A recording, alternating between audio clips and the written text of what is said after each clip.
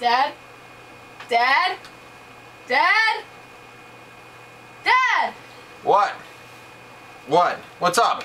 Why do you never run with headphones on, but you wear them all the time in the office? Why don't I run with headphones on? So you and I just ran a race today, huh? Yep. Yeah, why don't I run with headphones? You know, I never really run when I run races with headphones. It's a great question, Justin. I feel that it takes away from my running.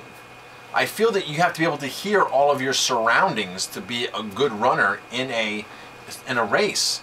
You know, because like I noticed today, it was really important for me to listen to the people running behind me and sneaking up on me. And of course, I know when we run races, Justin, I always tell you it's for you, and it's so you run your best, and all you're trying to beat is your personal best or whatever. But you know, you need other people in a race to push you, to pace you, and that's the advantage of running a race. Because there's 100, 200, 300 people there, and you see a person like 15 yards, 20 yards ahead of you, like, oh, I'm going to try to catch him. Then once you catch them, you look who the next person is to catch, right? Well, if you weren't in a race, you wouldn't have somebody pacing you.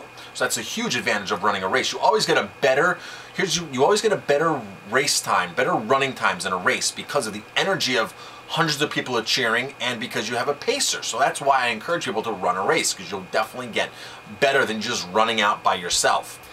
So today, Justin, I passed a couple of people that had earphones, and they didn't know I was coming up on them at all.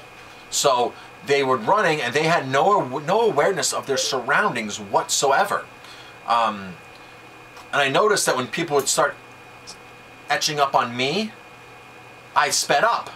And actually, Justin, I'm going to give credit to not wearing earphones in my run, on our run today, in this 10K race, to taking 3rd place overall. I think I would have been in 4th place because I was able to hear the people behind me catching up. And there was one guy who, after mile, he was way in front of me. They took off. I was like 5th, and maybe I was 6th right from the beginning, and then passing people as we go along. But mile 3, he was ahead of me, and I saw him, and I caught up to him, and he had no idea I was behind him. He had no clue. And I passed him for a little while. But I knew that he was edging up on me and edging up, so I kept speeding up and kept speeding up and kept speeding up. And every time he edged up on me, I heard his feet coming. I heard him coming. I just took off, and I beat him by 30, 40 seconds at the end. So that's why I don't run with headphones on. That's why I want to be aware of my surroundings in races. Now, if I'm out running by myself, I'll take my iPhone, stick it in my pocket or on my arm, and I'll let it play out loud, so I can still hear my surroundings and be aware of my surroundings and cars and things like that. But I'll run with people, and I'm trying to like say, hey, watch out for that, or there's a car behind us. They're not listening to anything. They're not hearing. So if I'm out running by myself, I'll strap it on, play the music, do whatever, and even listen to a book. So why don't run with headphones? I'm Chef Marcus Giuliano. Justin, Yeah. take your headphones off. If you like this video, please hit like, subscribe to my channel, and pass it on.